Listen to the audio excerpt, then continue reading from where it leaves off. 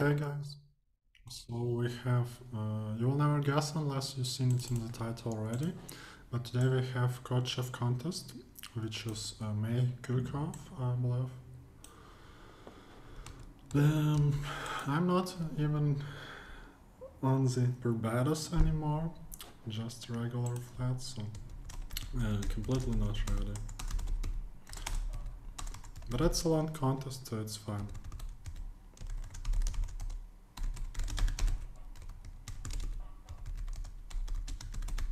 I mean, it takes some time to load problems anyway, so...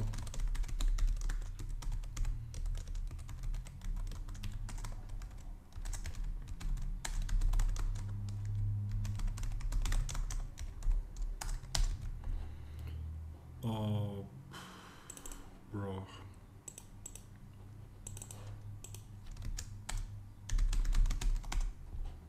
Okay, some error occurred. That's fine, that's fine. Sounds like CodeChef, so I definitely feel like start remembering things. But that's fine, it will reload shortly, as usual. I may as well just use this time to get back to Barbados. Or at least that's what the internet thinks about this in background. Okay, can we please go to the problems already? Thank you. Oh, only 5 problems this time? I remember that usually there are like 6 or 7. Okay.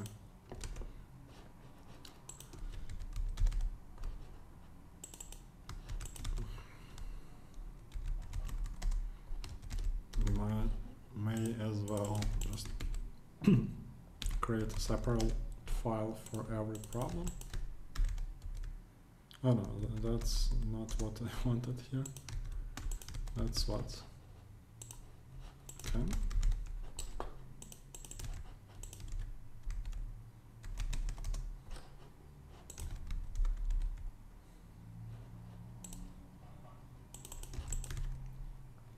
Gain max. Okay. Again, I mean after some cut forces contest that I remember. Let's see if anyone has already solved something, because 2 minutes has passed. No, okay. I don't remember whether the problems are arranged according to difficulty. I believe no, so maybe we'll have to read everything. Permutation is an array, okay. Chef has 2 permutation arrays A and P of length n. Chef performs the following 3 types of operations on the array A. Type 1 permutes the array A according to the order defined by the permutation P. Good. X, Y, swap the elements in output of the position of the elements. Okay. For each operation of type 3, Chef wants us to output the elements at position X in the array. Oh, that doesn't look great.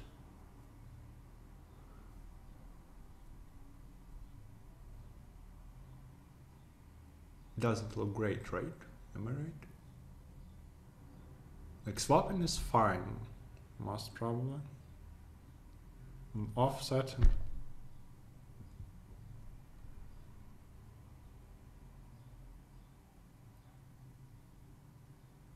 Position. No, I think it's easy. Like we just have to permutation P define some cycles. We just want to partition these cycles, and for each cycle just store it in the vector and store offset potentially. Yeah, I think so. Permit there. Okay, I need the input description. First, okay. We have several tabs. Yeah, sure.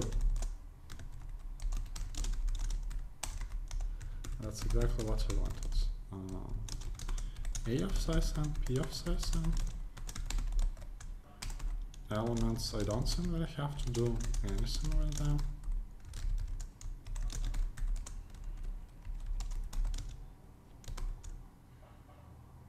A is a permutation. That's interesting. I don't actually think that makes any difference. I don't think that it makes any difference. No, it does not make any difference. That A is a permutation, you may as well just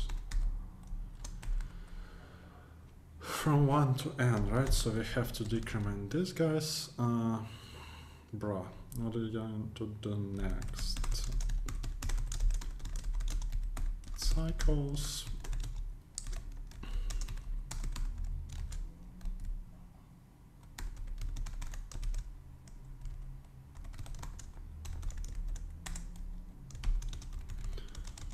I think I want to, that's not actually a DFS, but no, it is a DFS, yeah. From index, and I don't actually want to return anything. I think I will also need array used. First thing we do is set that's equals true, and then for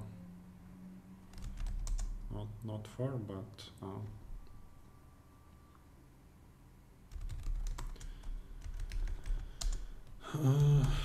cycles back I, let's put DFS of PI. Sounds reasonable.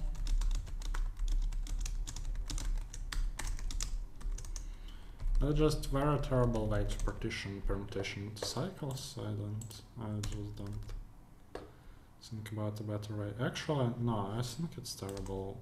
It's worth rewriting it. So we'll copy V, and while we'll do something while V is not equal to E. It should be faster, like significantly.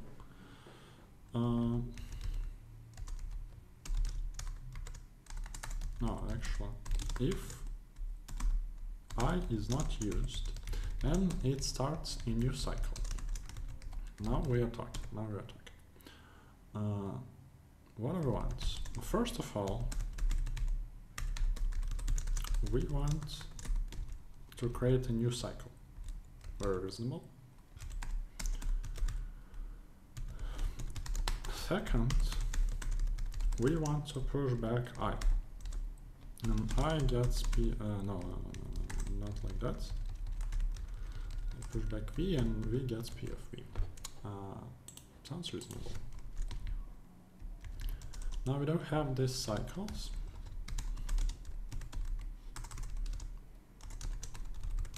And I want a function that will take in an index, original index, will return an index in the resulting array. Sounds quite reasonable. Like after operations. So shift and 0. I believe comes with that. So first of all, we would like to know actually to which cycle it goes, which is with map vector cycle ID. Actually, we can use it instead of used, right? Also, I did not change the used. Okay, cycle ID.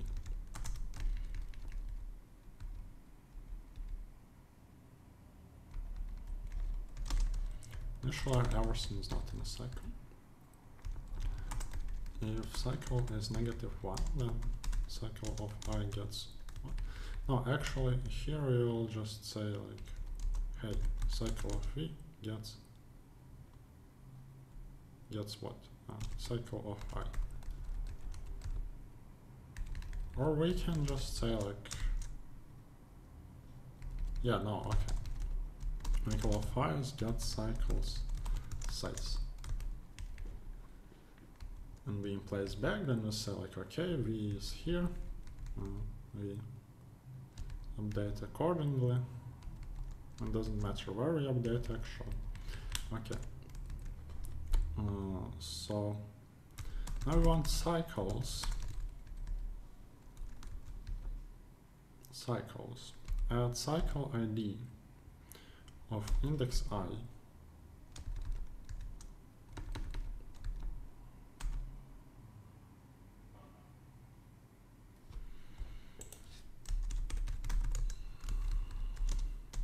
we also need position in cycle, I believe. Oh, it's taken already. Cycle position, okay. CP of V gets cycles back size. Cycle position of index I, then plus shift, total shift that we have accumulated during the entire event. Then modulo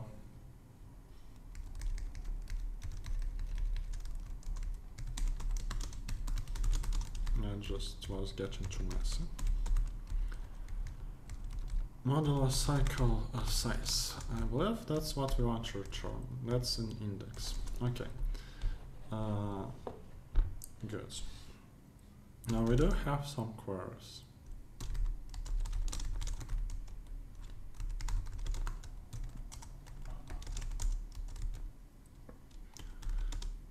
Int type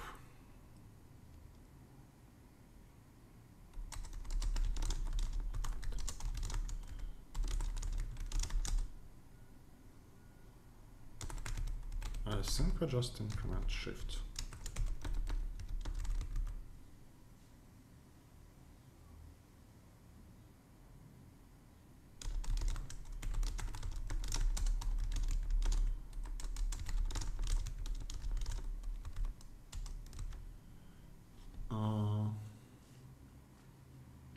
We'll have to update some useful information.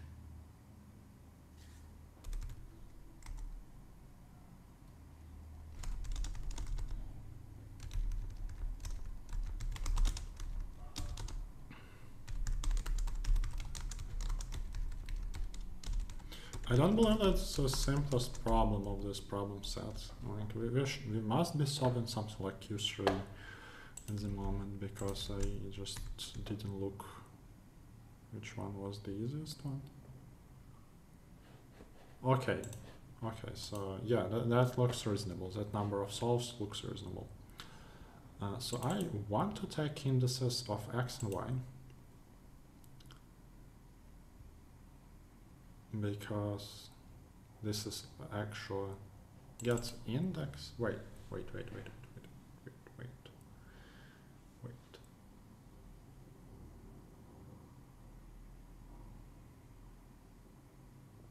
I would actually like to get inverse index, right?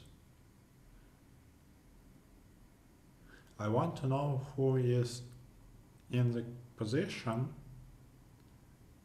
That guy, if we had 3 shift, then it's actually a guy who was 3 elements before. Okay, so potentially I can.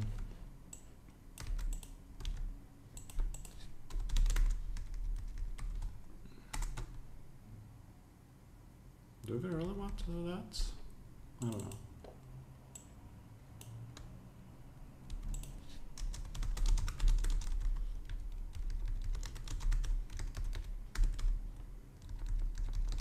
Oh, that's not how you do it.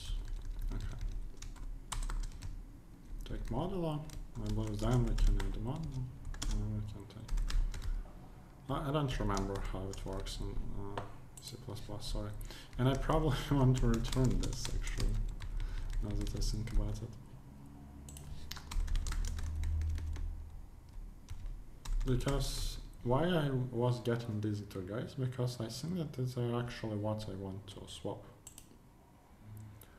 Or else it's going to be easy. Want to output element on position x, which is get inverse index. Oh, now that's important that there, as it a is a permutation. Okay.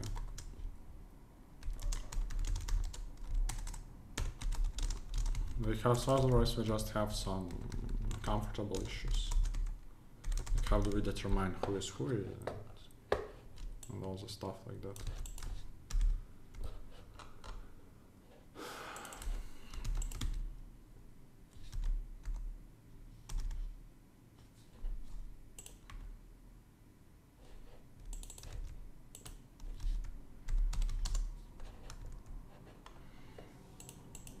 Okay, the problem is that here I want to swap like a lot of extra information about guys. I have to swap CP. What do I want to swap? I want to swap elements that are currently in position X and Y. Elements that are currently in positions X and Y are I and J. So I assume that can swap, can swap CP of I, CP of J, C of I, C of J, swap I and J themselves.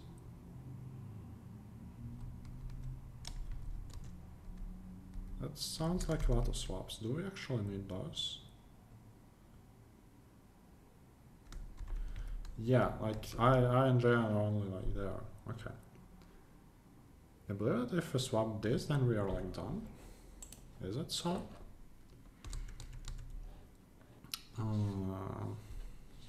Now that's unfortunate that I have to P7 swaps. Why is it P7 swaps? Not like P1 swaps, P2 swaps, P7 swaps.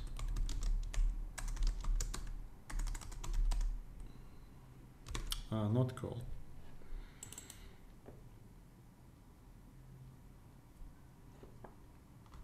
How am I getting 0? Cycle is, well, that kind of explains things, but not really.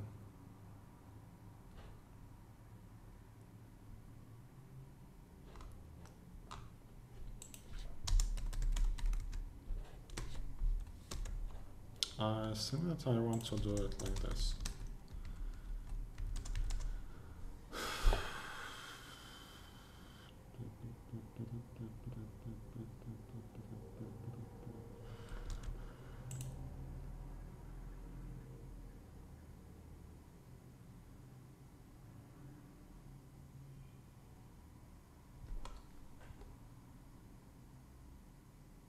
Oh, that's an index. That's an index.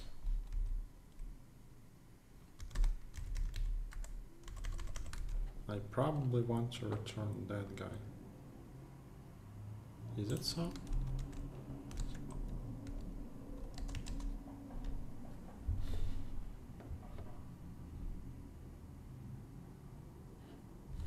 No, it doesn't look like it.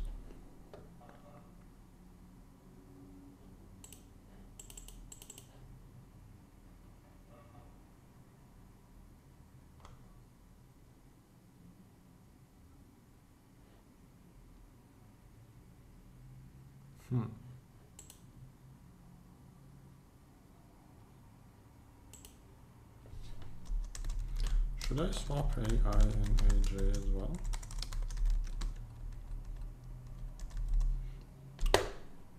I'm trying to like cheese it in without debugging, but apparently it doesn't work like that, fortunately.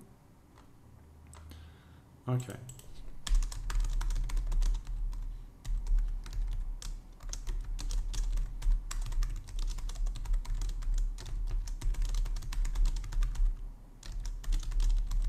We'll need a bit of debugging. That's fine. Like it's one contest, so we are not in the hurry.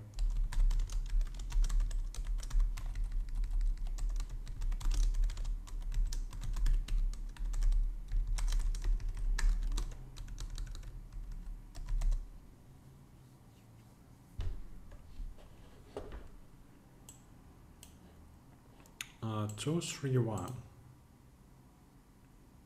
2, 3, and 1.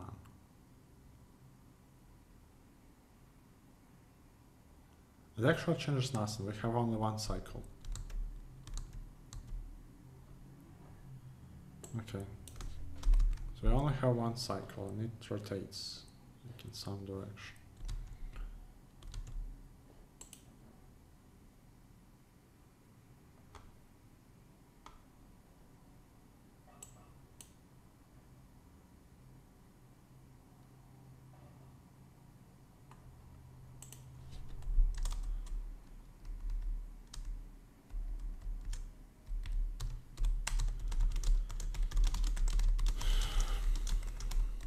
Now the idea is, I believe that the idea is that you want to model these operations in a cheaper way than linear in complexity, right? Sounds very reasonable. Now to do that, you probably want like that cycle decomposition of your permutation, and you probably want like global offset. Cycle info.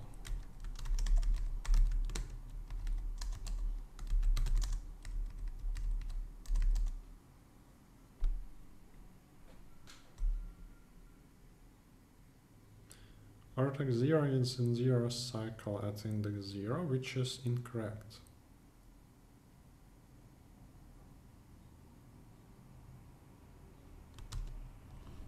Oh.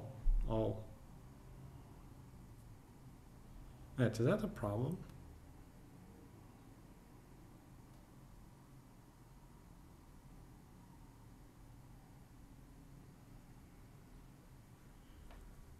How much of a problem is that? I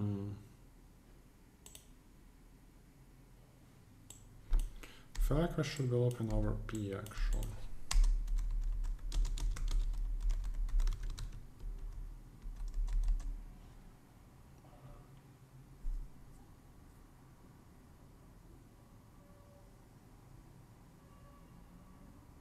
Vertex 0 is at the second place in the cycle, which is correct, and vertex 1 is at the 0th place, and vertex 2 is at the first place, which is correct, but I'm kind of worried about something more intelligent from the test cases.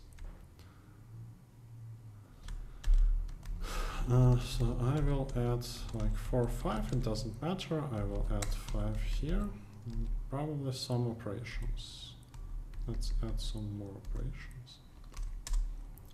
1 and 3, 4. Yeah, I can just save it here.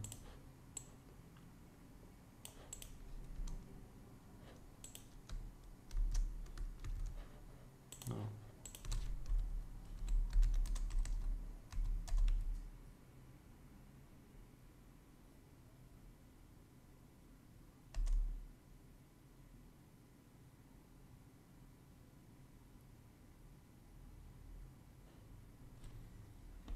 Doesn't have to be the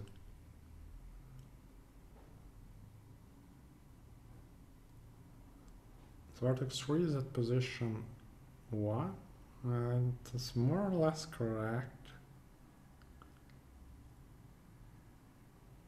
from some point of view.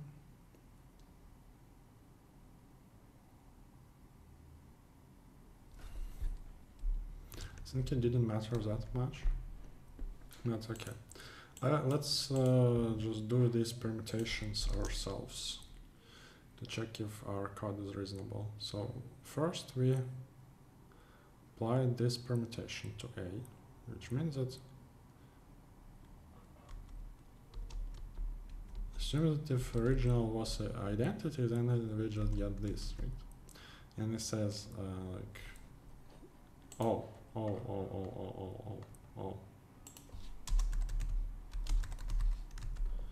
Most probably.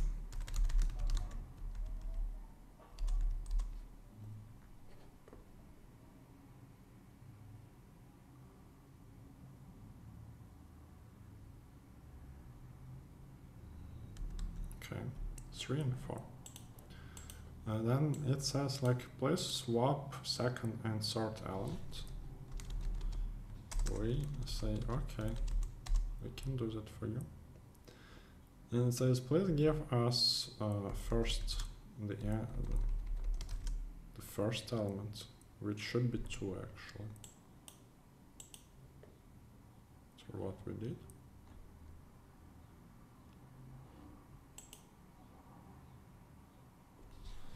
Okay.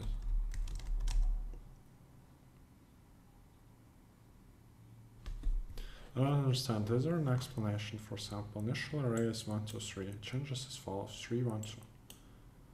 Why does it change as follows?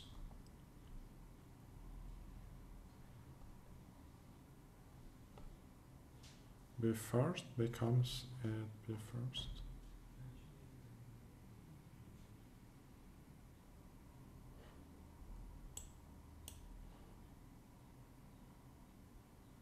I don't understand why it got rotated this way.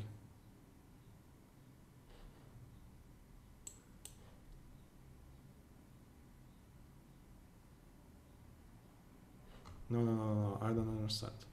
B first should get A at B first. B first is 2. So this should get this. No, this should get this. Am I wrong? Do I not understand something here? Okay, we'll have like 2 test cases, it's fine.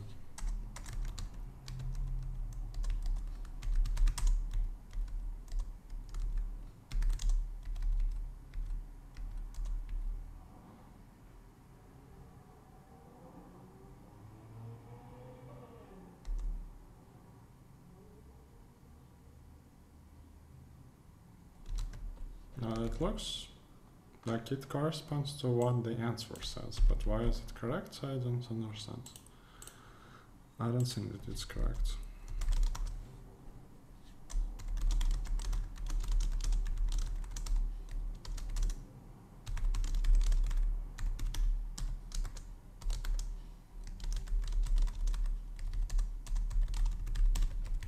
Bit of debugging here and there.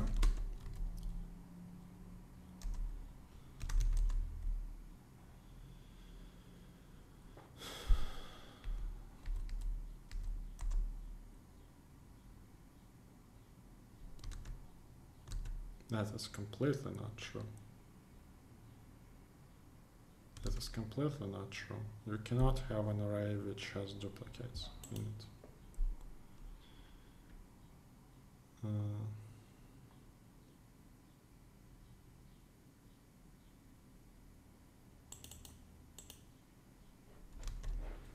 And it goes wrong after the first permutation. So like after we take shift, it says, I'm out. I don't want to do that anymore.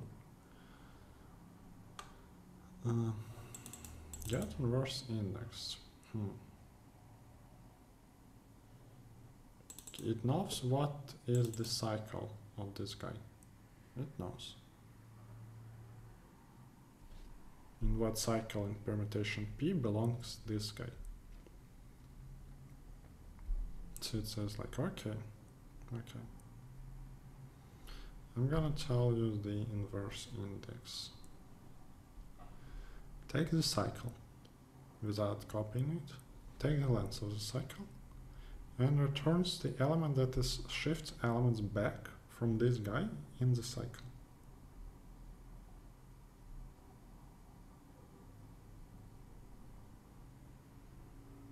How is it ever not one-to-one?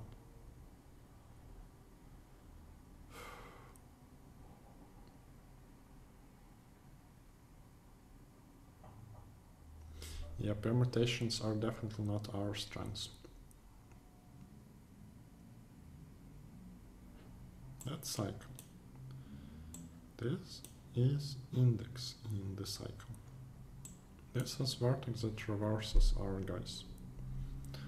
Actually, I don't think that there should be any difference between traversing like this and traversing like that.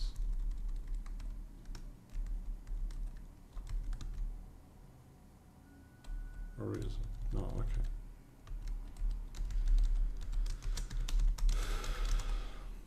should have done it like this. Right. Doesn't change anything.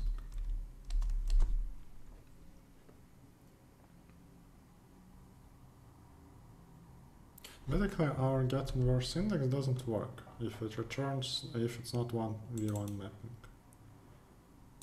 Why? Probably because we swapped too many of that information. How is that possible?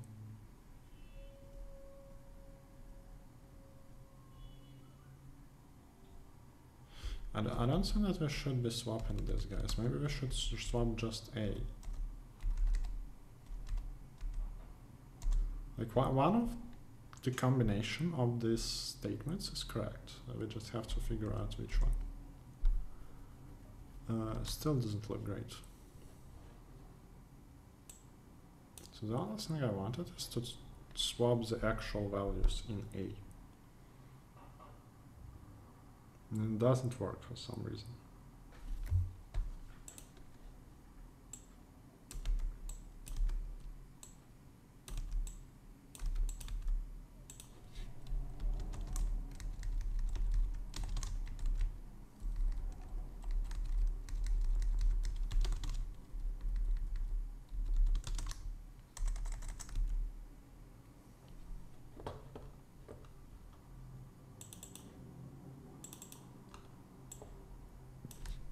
Should just bring these guys back.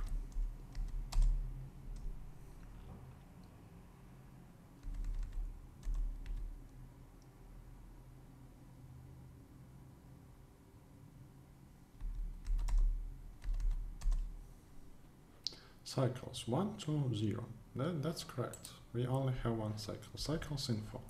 Vertex 0, vertex 1, vertex 2 is in the corresponding cycle. Good. Good. No, is it good actually?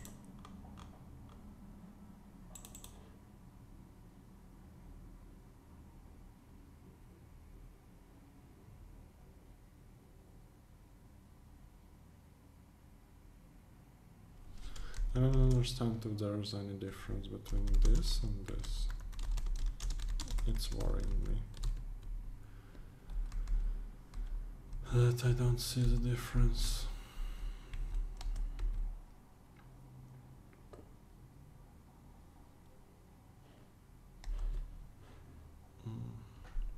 Looks like there's more or less no difference.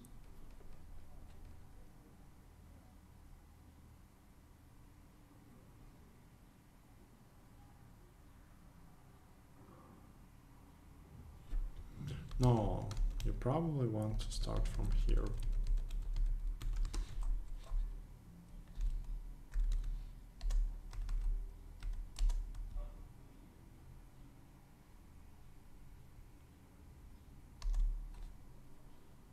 Yeah, I believe this much more. Still, that's incorrect, because get inverse index basically gets everything wrong. I just said that it's get index. This body, kick him out.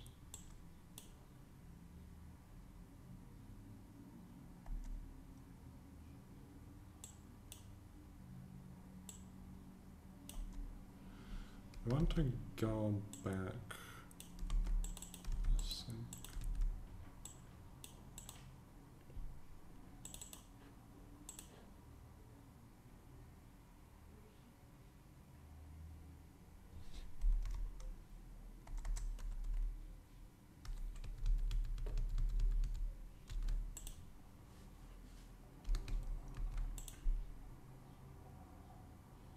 That just basically don't understand why this doesn't work.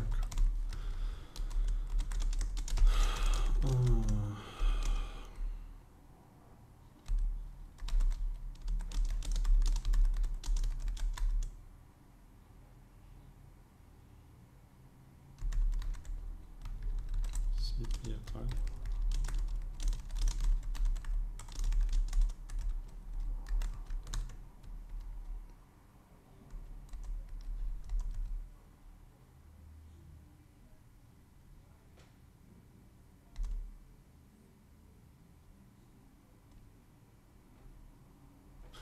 It does look a bit like a mess, but that's okay. So required index 0.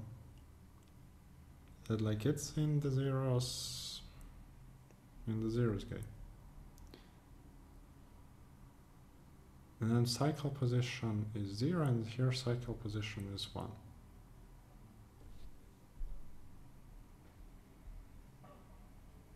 So somehow,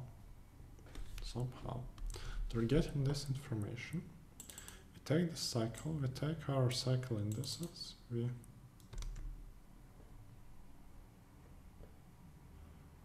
take the model, and we get to the same results. For I equal 1, I equal 2.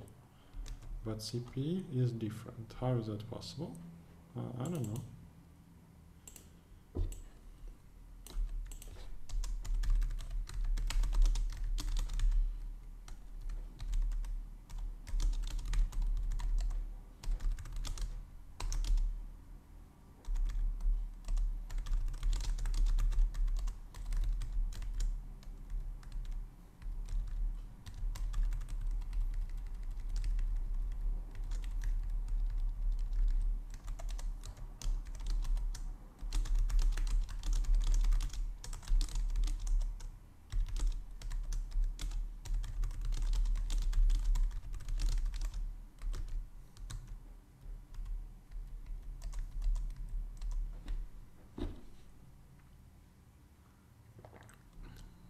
Why did that happen? Line 58, that's a syntactic error. I do agree. That is a syntactic error.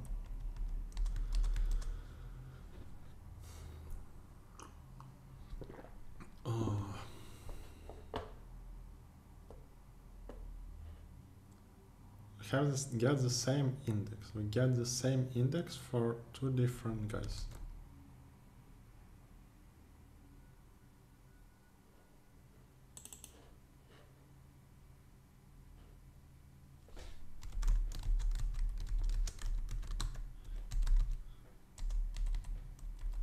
If it has to do something with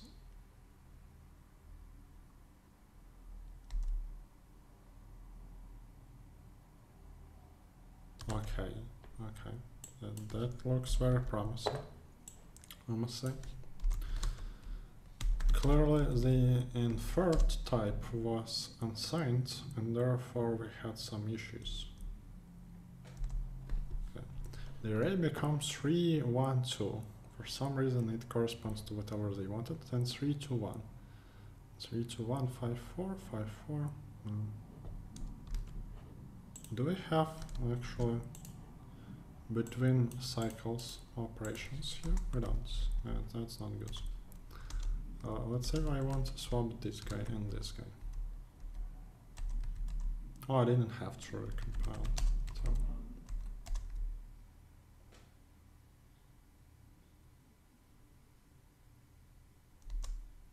Okay.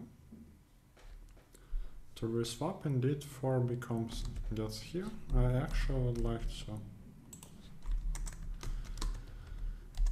make sure that it works as expected. So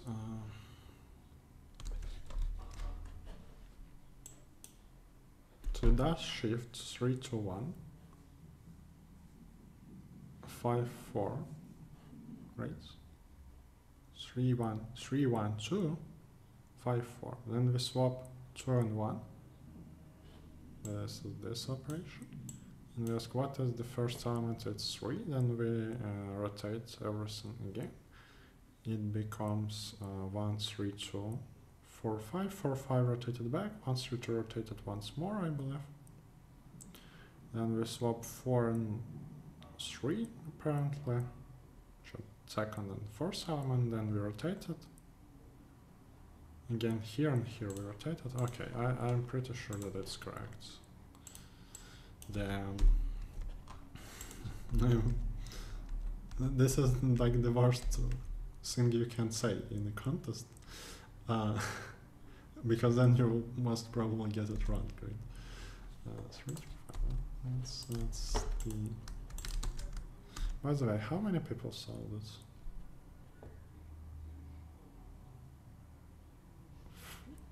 Oh, so that is like clearly not the easiest problem. which is promising. It means basically that we solved like second, so easiest problem. Or at least I hope that we did.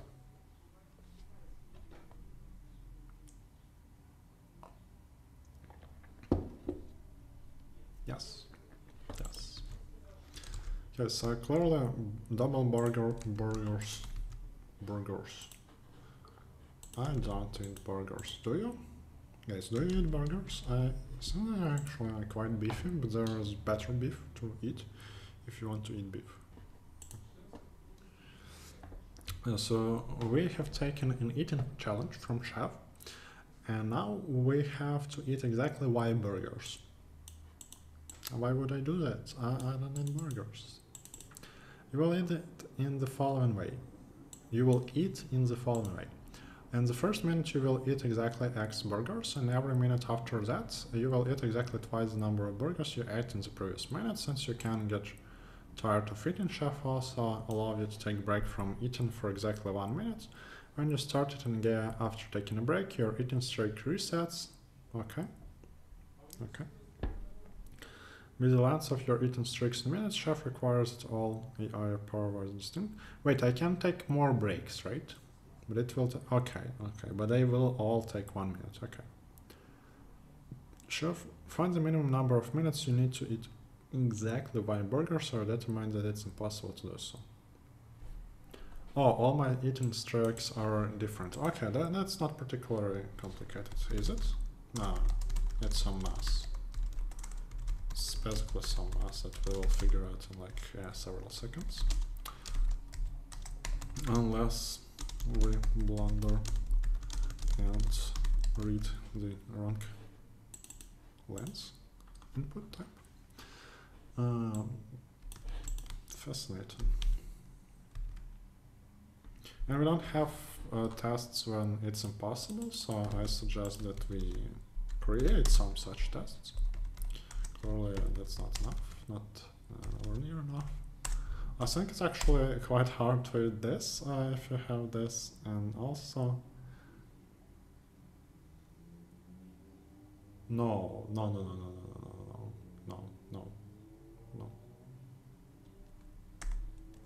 3-6 so should be also impossible.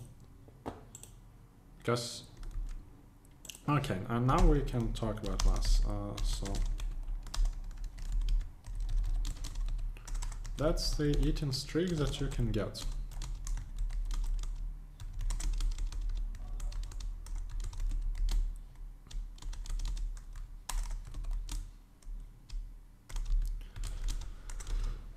So we see some very transparent patterns here.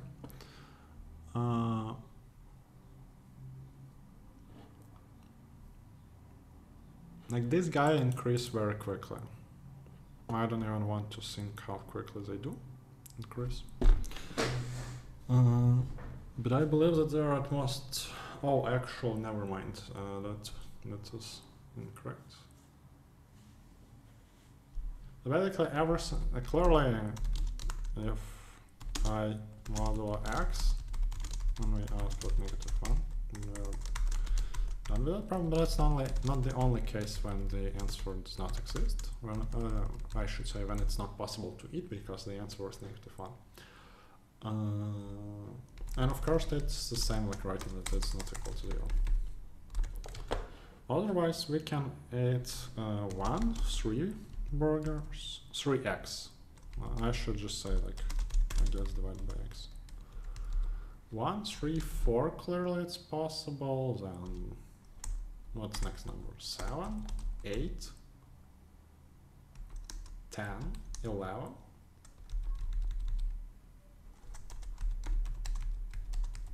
15, 16, 18, I suppose. Is there a pattern to which values are possible and which are not? I don't think so.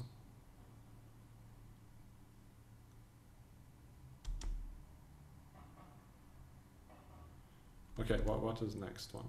No, next one is actually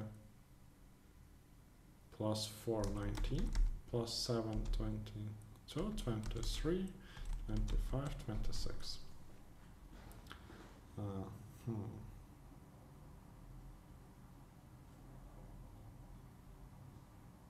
Oh, these guys are quickly, they increment by at least factor of 2, and therefore the only way you can try to do something is greedily. You just have to do it greedily, because if you don't take, because all of these guys together are smaller than this one. If you don't take it, you are lost.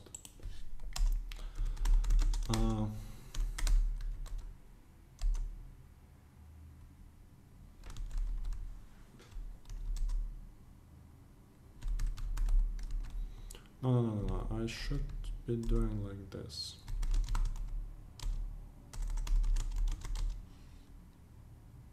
$60.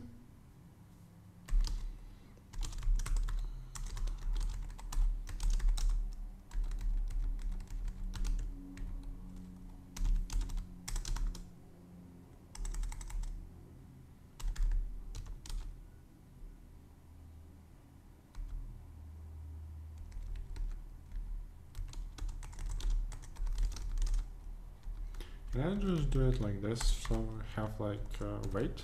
I don't know how to call it. Weight gets decreased. What am I doing?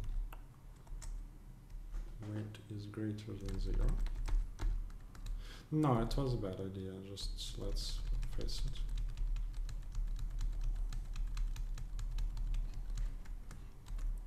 Okay.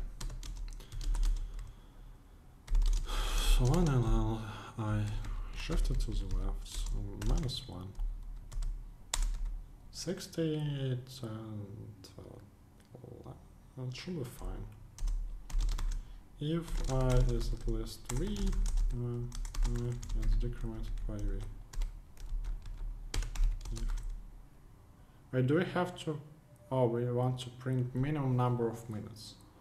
There is not really such a thing as minimum number of minutes, because there is only like one way we can do it. We already proved it. Minutes 0. Should not be long. Actually, quite short.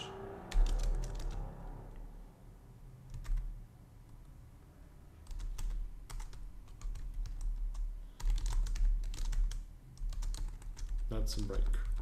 That's a break right here. And here basically just ask how many we should take. Oh, by 0, no, it doesn't make sense. If Y, then we need to print impossible.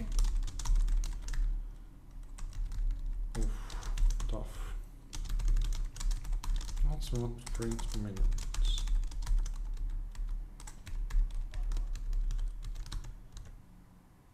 Burger.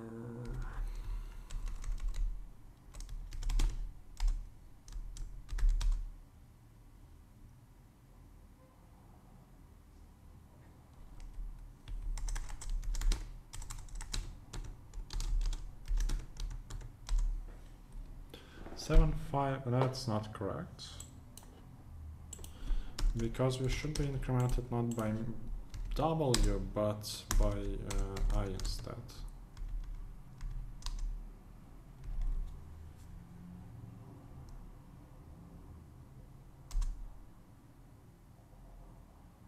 Three, 4, -1, -1, that's exactly what I thought. We probably should actually also add some huge test cases. 0, 0, 0, 0. It's fine. Probably like this, and then like this. This. 3, 4, same value. So that is basically like pretty close to what is the limit.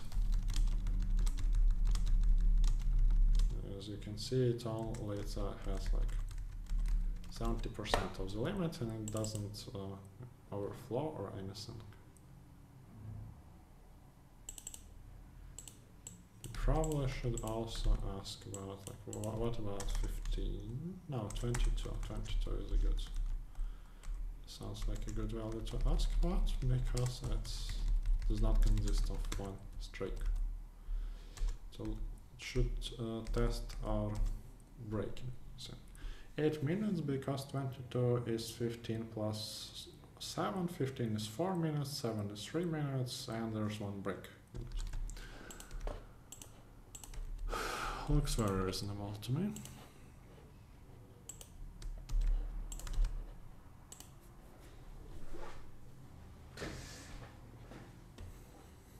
As usual.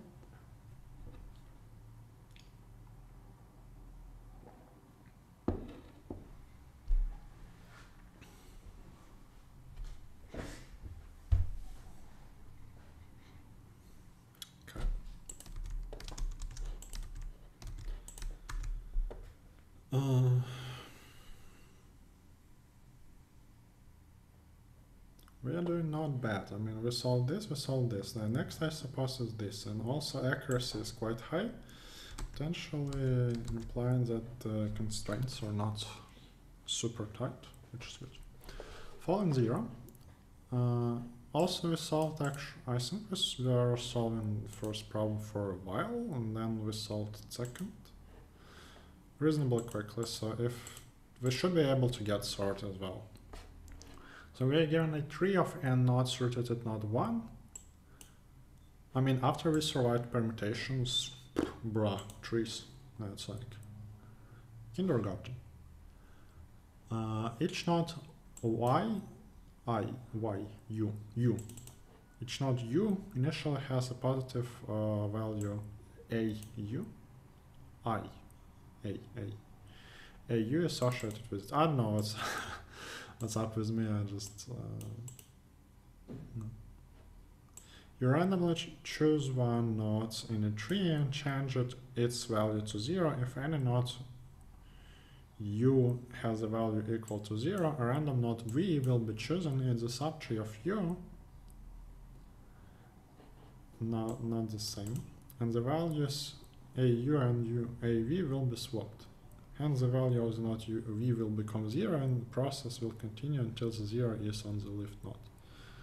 This point we will call the tree a final tree. There's exactly one node with a value equal to 0 in the final tree, and that's node is the leaf node. Okay. Your task is to tell how many different final trees are possible. Two final trees are different if there exists at least one node u, such that the value of the node u in one final tree differs from the value of the node u in the other final tree.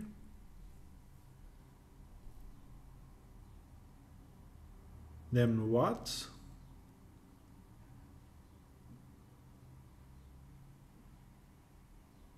Okay, I think I get it. It must be dp.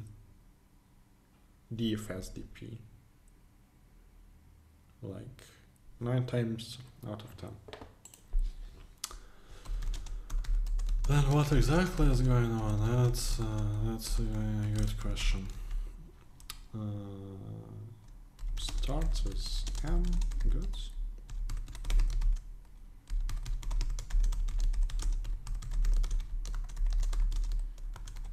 Oh, it's a tree, right? Because that's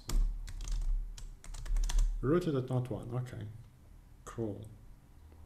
I just got confused because this, like, for trees, for rooted trees, we actually have a separate input format.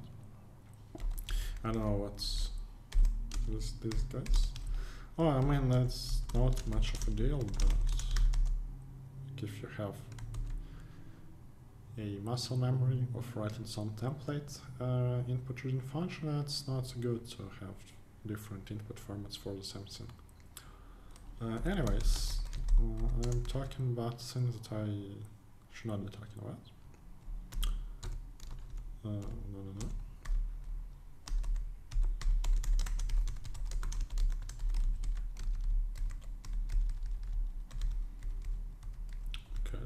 Good. Oh, integers AI, which can be the same thing. Okay, now that's a bit annoying. But they can be equal elements in A. As I said, it should not be make much of a difference. Okay, we definitely need to draw something for this guy. Oh, we do have example. Why didn't I copy it? We actually have 3 test cases for this problem. Wow.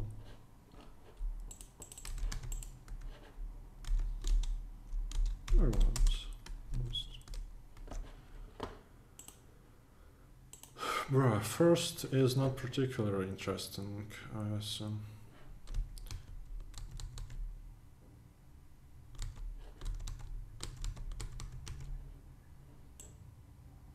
So in the first case, we have unbelievable 3. And the answer to this case is of course 1. In the second case, we have a tree with 4 vertices which are connected 1 to 2, and 2 to 3 and 4.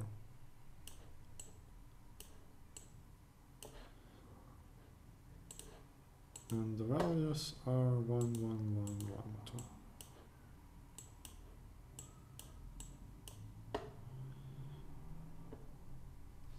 Okay.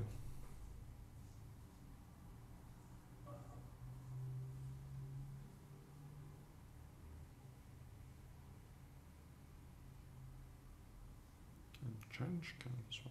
Okay. And then the last subtree, last tree, I should say,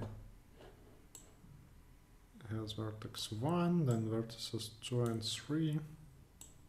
Oh, that's okay. Kind of got it.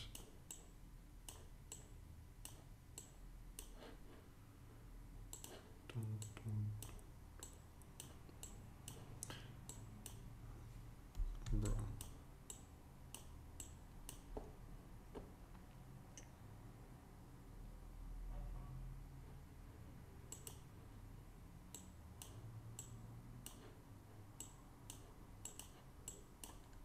Okay. How do you get different subtrees? I assume that in each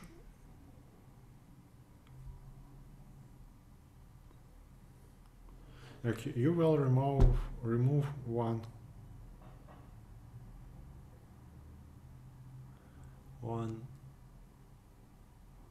well, here it becomes only this, right? It's not particularly interesting. Here we are doing DFS, right? So we are in this guy. We should return something useful from it. What we can return? We can say like, okay, I've been just like given 0. Okay, that's one way. And basically, removing, like saying that this guy is now 0, means that we should return like value of. We should return this one and then one subtree.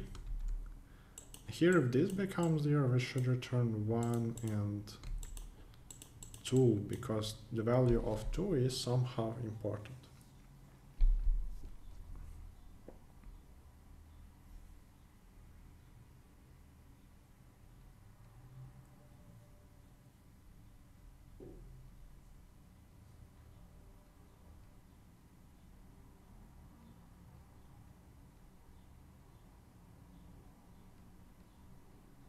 Now that guy has to make some decisions, like what is the answer for this tree?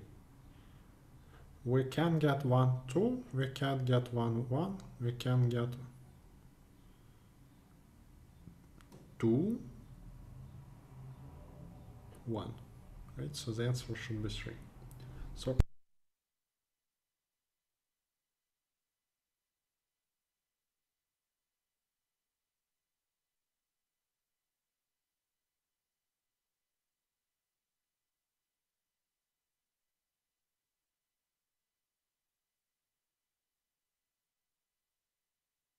okay.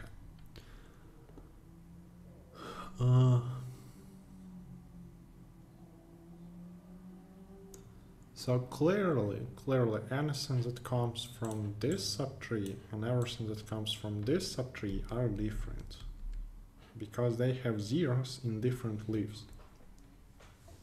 That's for sure. Then what do you have here?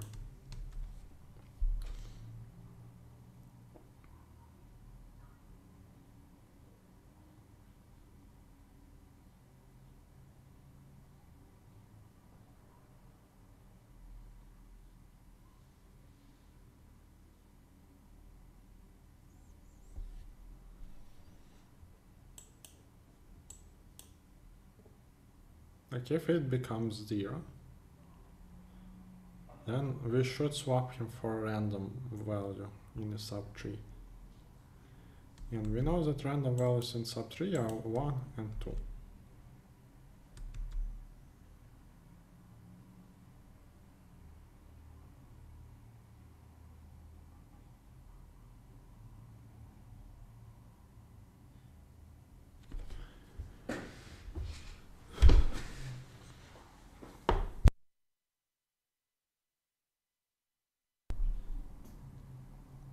One and 2. Somehow like this 2 creates a new resultant tree because it's different from the value which we currently have.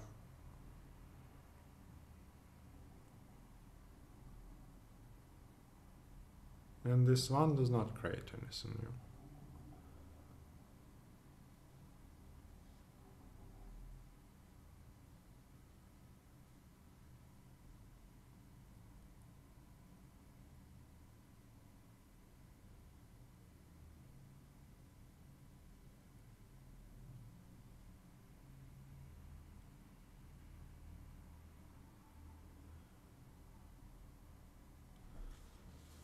It feels like we multiply everything by 2 if the value is different, and then we don't multiply by 2 if the value is the same. So with 1 there's 1 tree, and then with 2 there are 2 trees. Do we multiply or we don't multiply actually? Listen, this guy will, for sure, it will return 4, 1. This guy will return 1, 1. This guy will return 2, 1. This guy will return 1, 1. Now here, if you remove the 2, it's different from any of these guys.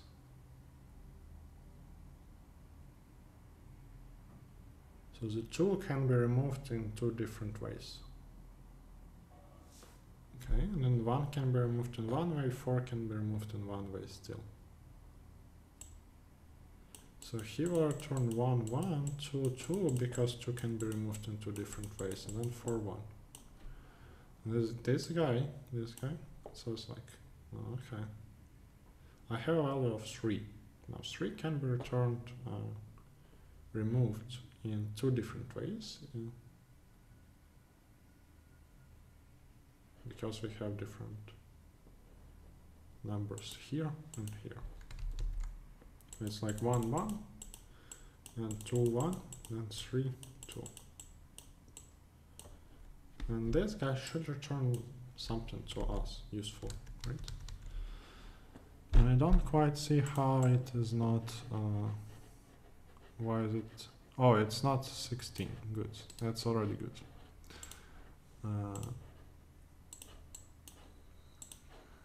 I saw that the answer was 16, and for a second I was like, what? But what I believe we want to return is like, when the number is the same, and the number is the same, nothing happens to this guy. When the value is different, it just gets transferred up the road, right? So we know that the keys, like for 2, the value will be 2. For 3, No, for 2 the value will be 3, because here we have 1, here we have 2. For 3 value will be 2, for 4 value will be 1, and then here,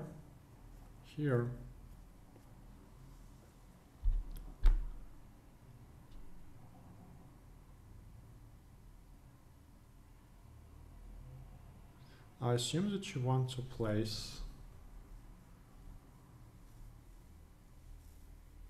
the sum of all guys that you got. The sum of all values that you got.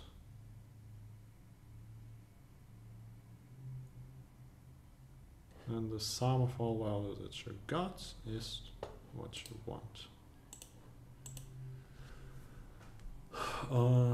How to compute this in efficiently? I'm mostly worried about max.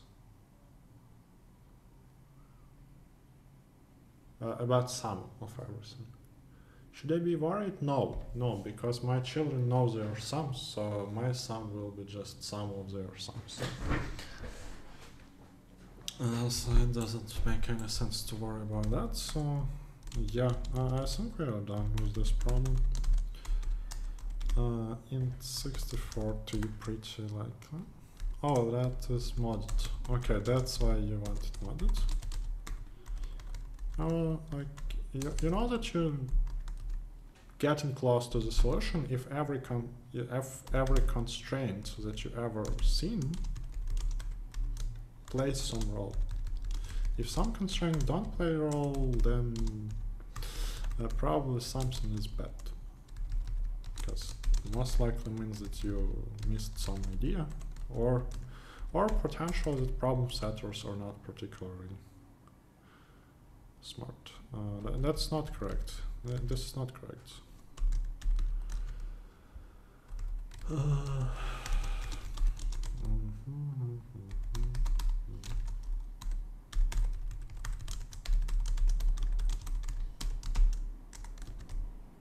Pretty sure that this guy goes here.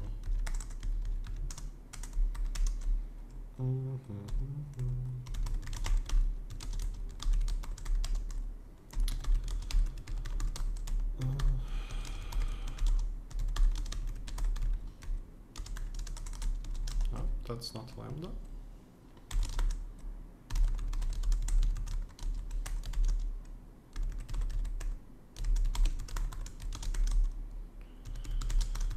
That's again smaller to larger heuristic merging. I'm pretty sure that we used it somewhere recently, like just add coder beginner contest 202 problem E. Easy. It was yesterday. Yeah, I probably should remember writing similar code. Actually, that was kind of okay. Whatever.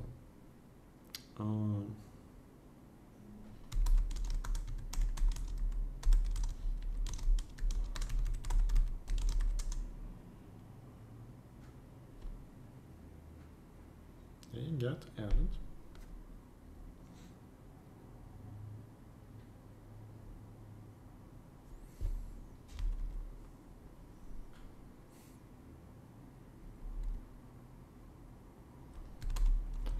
First, add key, it's incremented by value, and mod it. And then I return first. Okay. Okay. Good. Here we probably want actual values. That's like still. There we go.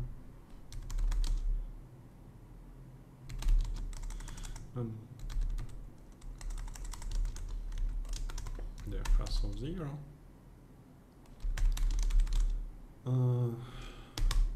R is a pointer to map. We should ask about A0. And that is our answer. No, our answer is the sum of all values of R.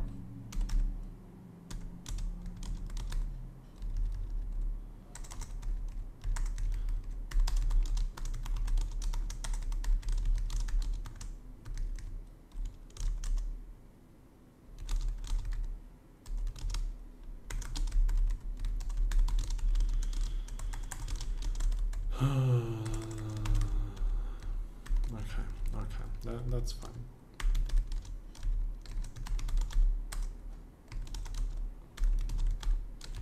Oops. Oh, we can just no. Okay, yeah. Okay.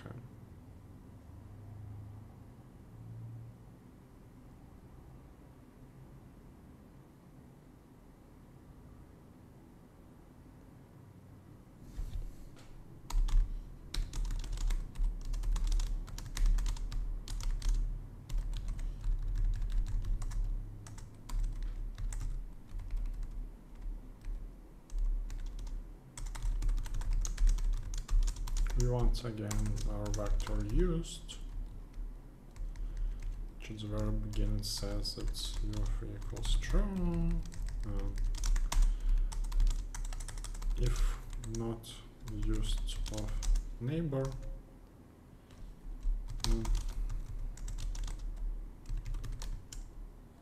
if s of v, as I believe that s should be incremented by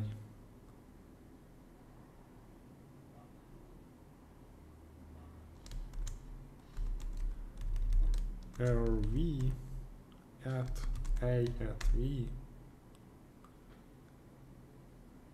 because this entry is the sum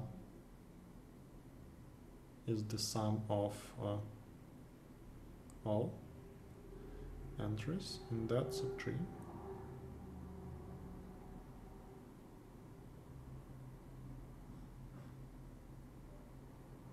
Or is it?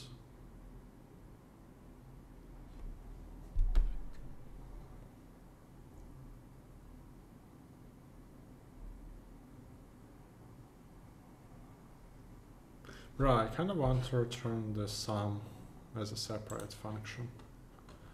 I mean,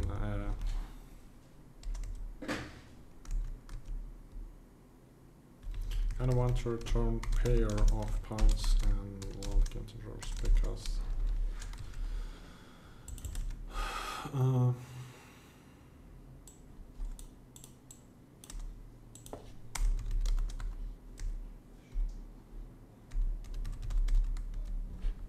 just do it like this.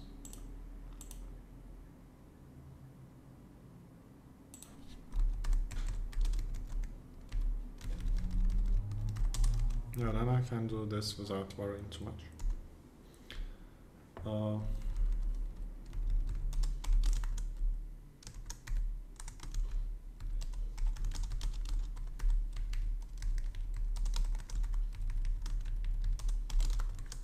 If I didn't see any children, then I suppose that r at a v should get 1. And s should get 1. Turn rs. And here r equals merge r and v. Are we done? I think we are done. If it compiles, lol.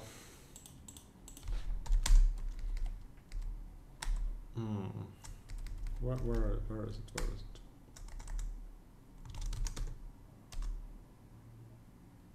Nope. And because I used inconsistent naming. What next? RV, SV undefined, structured bindings. W is undefined for some reason. Oh, because G was undefined. It doesn't make much sense. You can just rerun it. Recompile, I should say.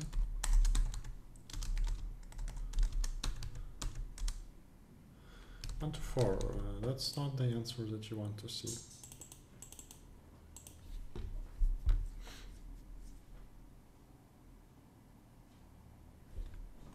Well, because we also want to say, like, after all this happens, r at, oh no, actually that's what we want to say.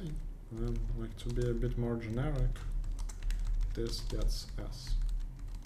Obviously, this.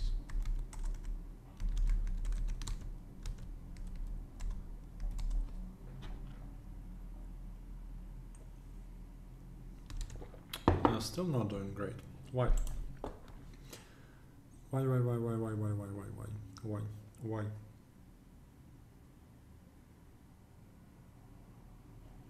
The merging, guys. The merging should take care of everything that's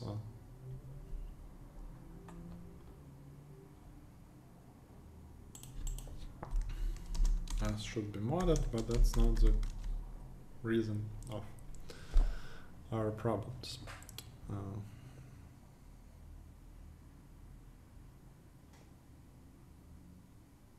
Something's going wrong. What is it?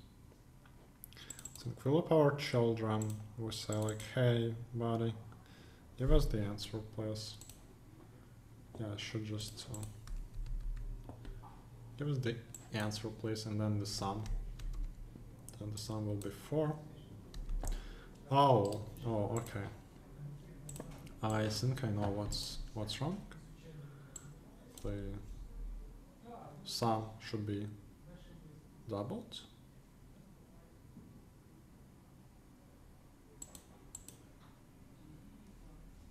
I think so.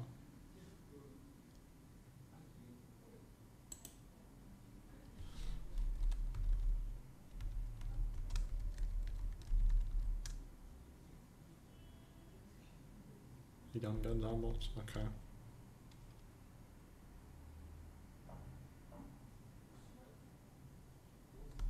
No.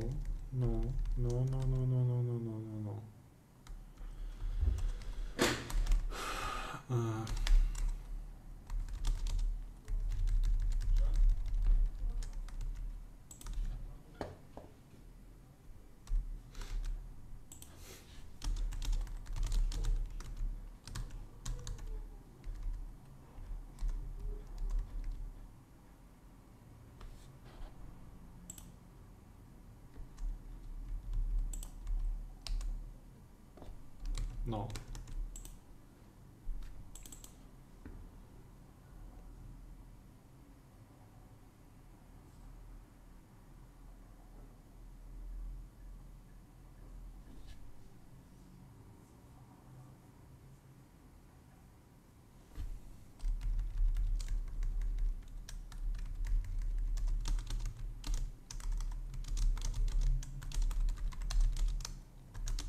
That's not the reason.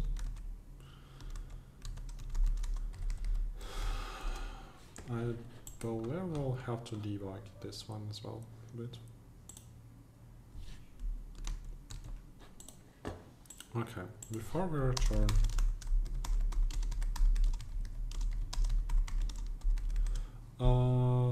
that may be bad a bit.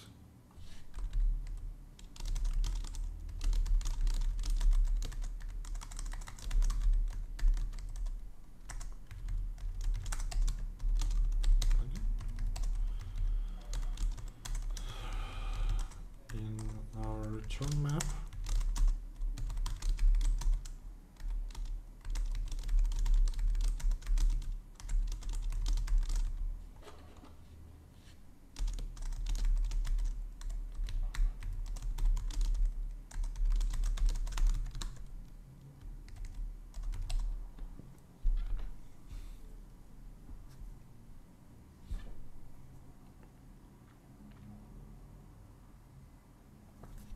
yeah, so here we return too much. Why?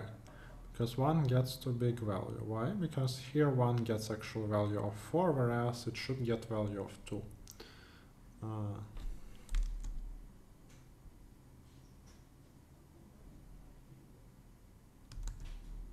How do we deal with that? Our children returned values like 1, 1, 2, 1. Now we are thinking. We actually created a map, and then s is equal to 2. Should double everything that's not old. Do you remember what is the old value? Old value should be 1. I think.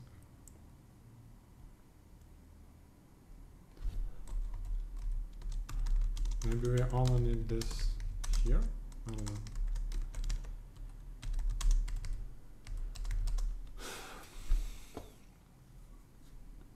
I'm pretty sure we're getting this one after some consideration. 616, still not good. Why?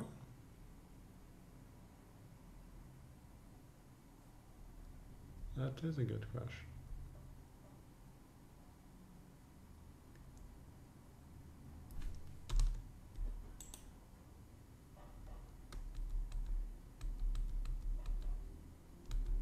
Oh, yeah, that was correct actually.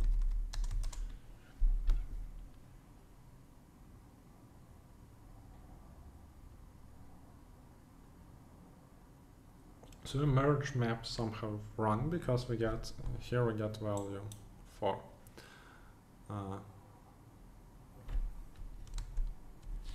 So again, how exactly do we merge them wrong? We got answers 1 to 1 from our guys. We merged this sync. So this sync now contains 1 maps to 1, 2 maps to 1. And the value of sum is equal to 2. Now value of map at V should become S. So this value should become 2, and then old value is 1. Want to subtract old value from S, multiply S by 2, subtract all values. So 2 gets 4 minus 1, 3.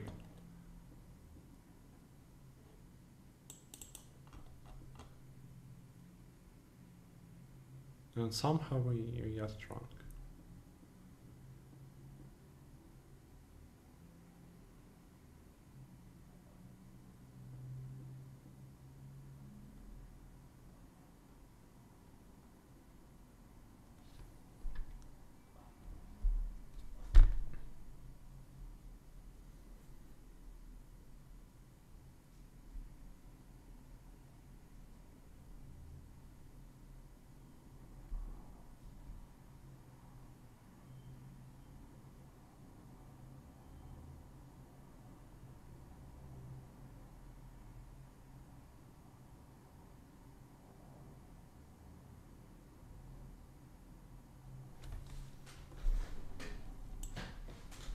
Let me just quickly check. Is it correct here?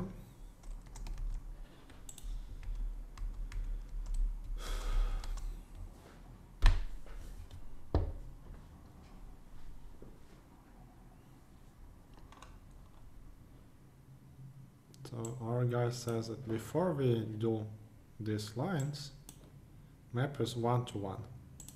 Okay. Now we take value of the map and the current vertex. It's 1. Say, no, now you are 2. Because S is 2. We can also print S just to make sure.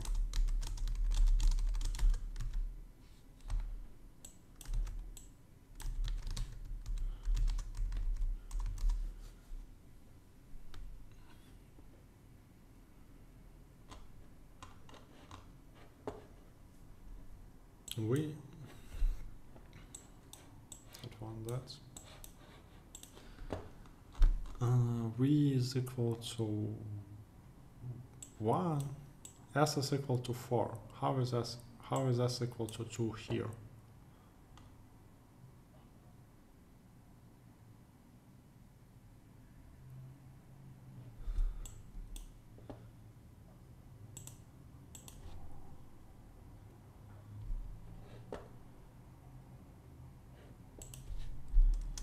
Okay, I assume that we just want to write this actually. Then error. And then, yeah, okay. And then, only then, you want to write this.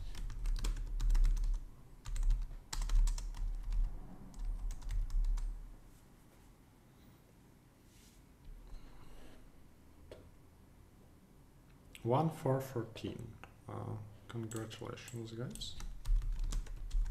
Well, at least I think so. Also, this is possible to make here because all these values are modded already because they are returned from DFS. Oh. Yeah, everything is pretty small actually.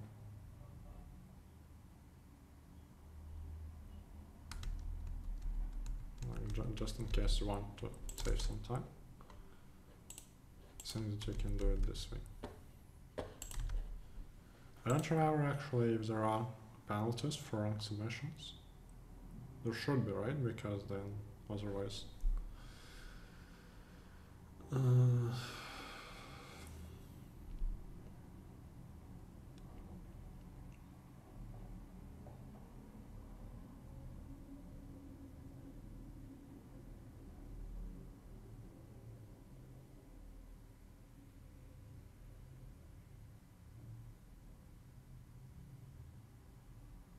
One answer, okay, that's not cool.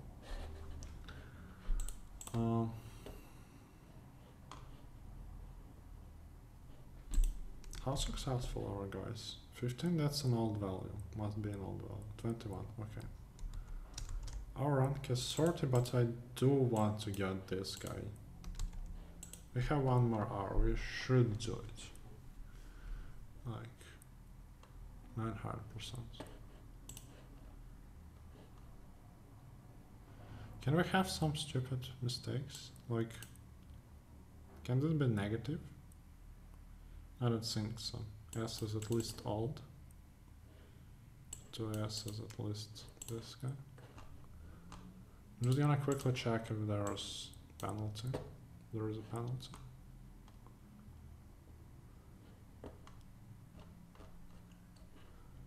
Yeah, not normal guy solving for. Well, actually, that's yeah, quite cool.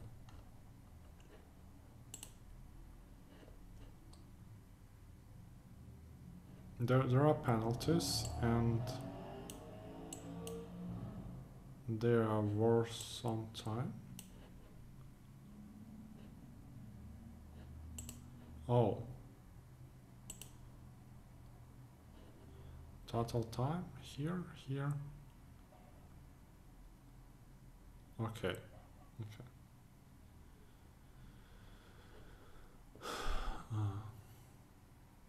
How is this 136 and then this is only 132? I think I don't understand something, but okay. We should be able to get this thing going.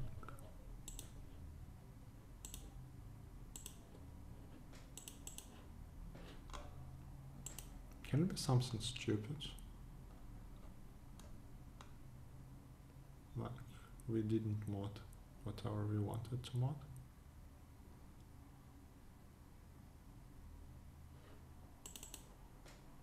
Old. I'm still a bit worried about this guy being negative.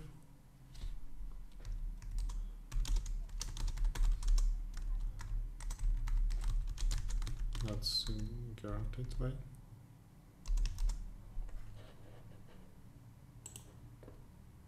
Oh, I mean, it can be negative because S gets modded all the time here. Yeah, I mean, it's definitely worth checking. This was the issue.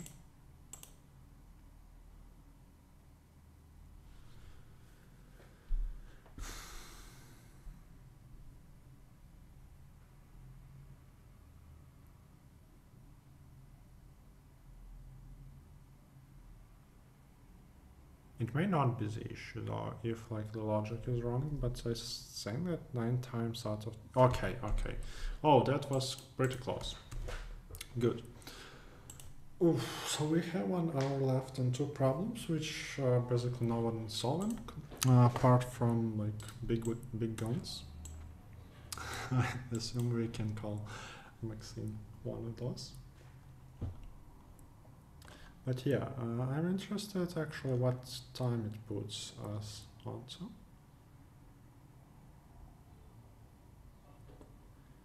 ACM style. ACM means sum of penalties.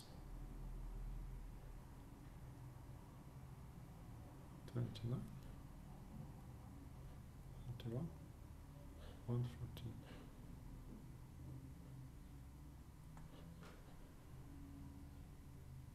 How just, well, okay, I agree, then these problems were not complicated.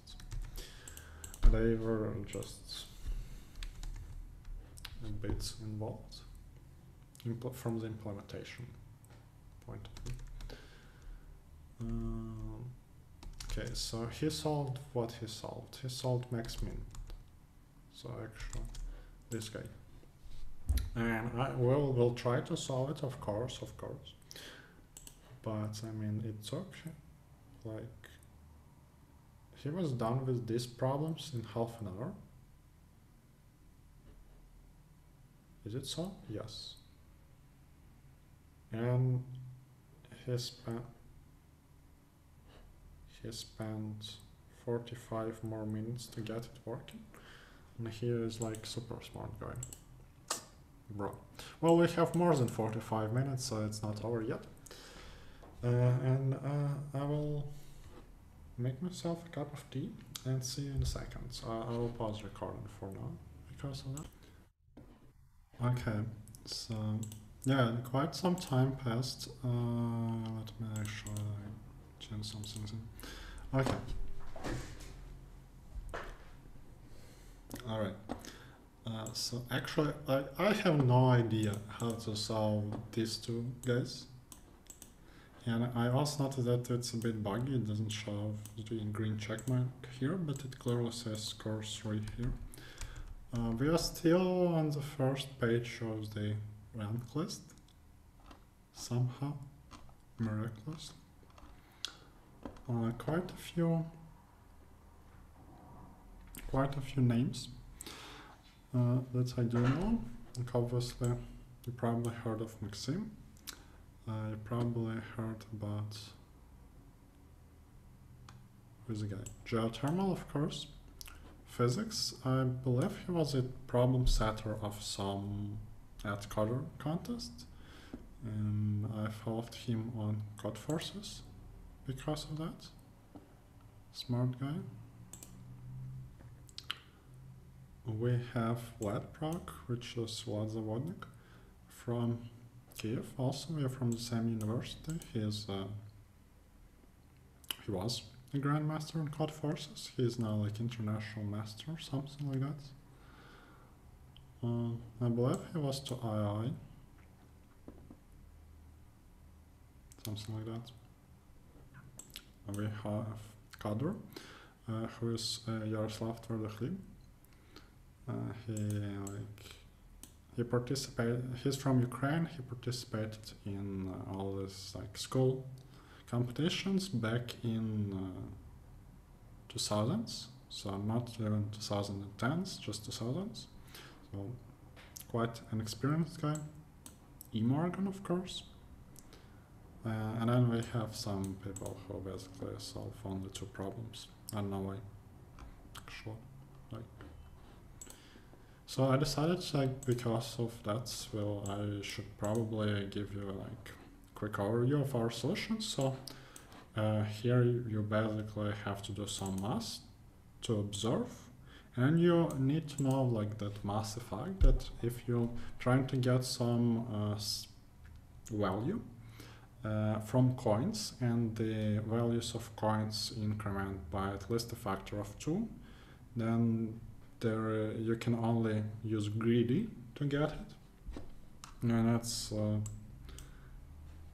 like if the values of coins increment by a factor of 2, then each coin is bigger than the sum of all smaller coins, or so that's why it doesn't make sense to not use greedy. That's what we did, and you also have to realize that it's quite a short process, so you don't have to worry about anything. Here are just permutations. I assume that like some problems about permutations, you just want cycle decomposition and you just want to update that thing very carefully. So our idea was that everything decomposes into multiple cycles. And you know that like you query for that guy, you also know that you made 2 rotations overall. So it means like this guy is now this. So you go 2 backwards and that's your guy. So getIndex does basically this. It knows the cycle decomposition, it knows the global offset. So it can just go in the cycle to a specific location because cycle is a vector. And some random swaps, they basically do nothing. It's fast to perform, you just swap elements in array A in the correct indices. So yeah, we are very lucky that it's a simple permutation problem because usually I don't solve them, but this time around it was like straightforward. Just understand you want cycle decomposition and you just and then you want to write a bunch of careful lines. And this problem, I believe it's like very 9 times out of 10, if you see a complicated 3DP, so we have 3DP, 9 times out of 10, I believe, you can solve it by running a DFS which returns a map.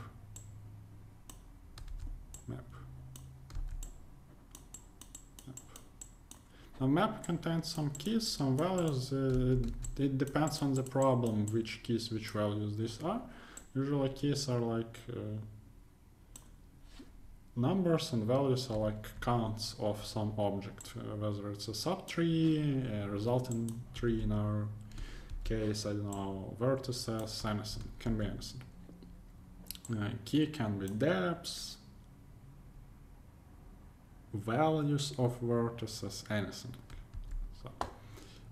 So I noticed that I've seen a lot of problems this year, and it's a trick that I also learned this year in February, that you can just, if you can phrase your problem so that it's solvable with DFS returning a map, then the only thing you need is to merge them quickly.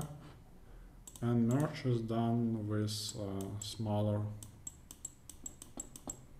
to larger heuristic. So basically this line, without it, the algorithm is quadratic. With it, it's of n log n. Because the way smaller to larger works, you may be familiar with it from disjoint set union or union find, is that you have 2 sets or maps, you want to merge them. So if one of them is smaller, then it makes sense to merge it here, right? And there is theoretical proof of why it's fast. So if you consider every element, each time it travels to a different set, the size of this set, the resultant set, gets at least multiplied by 2. So for an element to, if an element has like, goes from here to here to then here, like you can clearly see that each element cannot have a long chain of transfers. Each element can only participate in log n transfers, and there are n elements, so here goes your total running time. Very simple. You just, you basically learn this sync, and then you out of nowhere you're able to solve like some complicated problems that you would not be able to solve otherwise. One example I remember is CodeChef shortcut. Yeah, that's the problem where I first met this sync. And if you can say I did basically the same sync, well, I actually returned pointer to multi-set of ints, which probably could have been just an ordered map, but whatever. And basically the same thing, but here I'm a very good person. I take care of memory that I allocated here with new. I explicitly delete. Why not? yeah, basically the same. Like you have your DP on a try. Try is basically a tree. So yeah. And yesterday I said coder, and then I remember some more problems about this sync. It's just I see it too much. It's something definitely worth learning, because I believe that the difference between people who get 2 questions and 3 questions is this problem. You can see this problem solved, not solved. No, that's it. So basically, you learn the sync, you solve problems on various competitions, you join my Discord server, you say send me. The last part, of course, is optional, but you know, it's very nice to know that some people appreciate your work and actually it's useful for them. So yeah, definitely do join if you have any questions or something like that. I don't know what else we can do today, because as you can clearly see here, like there are only 2 people who solved something. Oh, actual front-end bug is gone. So still on the first page, still lost to some high school students. No, Montgomery Blair is of course a famous high school, but we should not do that. I believe that partially it's because I did problems in the wrong order, so I did like a BAC instead of ABC. If you see, like I spent 40 minutes and then I spent 10 minutes. So basically my total penalty could have been half an hour less. It doesn't change a lot. It puts us in like 16th position. Yeah, but it was definitely like a mistake to solve problems in the order they are given and not to read everything. But I felt like I read the problem, I know how to solve it, so I just solve it. Probably it's better to read all the problems. But still, I'm quite pleased with the results. I did not expect that. Also, some people keep submitting. Like, that's very fair play from them. Because, I mean, like, you may as well just not submit, right? If you see that like you will be lost after you submit, it's fair play. I believe the rules must be more like enforcing in this regard. Because basically if you open this problem first, permutations, right? You just want to close this contest and forget all about it, because obviously nobody likes permutation problems apart from some problem setters. I really don't know who may like permutation problems. Definitely not someone that I know. So yeah, that's it for today. I still have to make a thumbnail for this thing. I may just reuse this. Okay, so I will do this off camera, of course. Thanks everybody for watching.